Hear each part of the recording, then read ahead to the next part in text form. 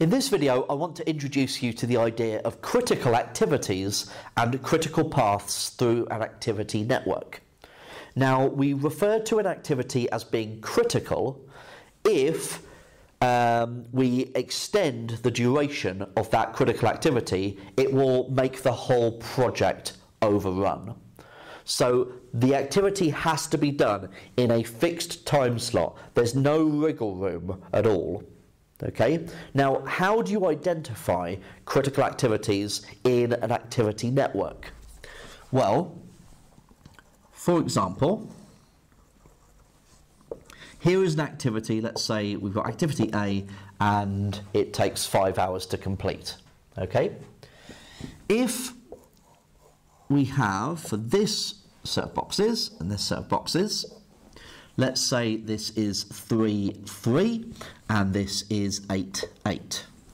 Then activity A is critical. So one of the defining characteristics of a critical activity is that the values, the early event time and the late event time, at the start of the activity are the same, and the early event time and the late event time at the end of the activity are the same. So 3, 3 and 8, 8. Now, that isn't always a situation that leads to a critical activity. Okay, so you've got to be a little bit careful, right? The reason why I know that this is definitely a critical activity is because the duration goes from 3 to 8. So 3 plus 5 is 8. So I know that A is critical. You can have situations, what I was alluding to there, is that if this duration was 3, then A is not critical. And you might be thinking, well, can this situation ever arise? Well, yes, it can. Okay, so what you can have, for example, is something like this.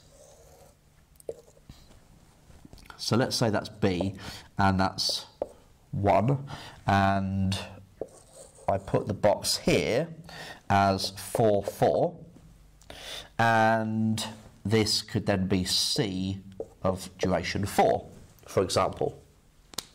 So B is critical because 3 plus 1 is 4, and we've got 3, 3, 4, 4. C is critical because we've got 4, 4, 8, 8, and 4 plus 4 is 8. But A here is not critical. Now, that is something that can happen in an activity network. Now, what you need to know is that the critical activities form a critical path through the network. So, if, for example, let's say we've got something that looks like this. I didn't draw that very well. Let's try that again. So I'm just drawing up a network. Okay, so let's say it looks something like this. Okay, then if I know that this activity is critical, then there has to be part of a critical path that runs from that start node to that end node. So if this was activity B, and this was activity A, and this was activity C, you could have a path that goes A, B, C. And this forms a critical path that connects your start node and the end node. Okay? So your critical path would be A, B, C. Now, you can have more than one critical path through the activity network. So we could, for example, have that one as being critical and that one as being critical. So that might be D, E. And then you've got this other route, A, B, D, E, which is also a critical path through your network. Okay, so it is perfectly valid that you could have more than one critical path, there will always be a critical path through the activity network that you deal with.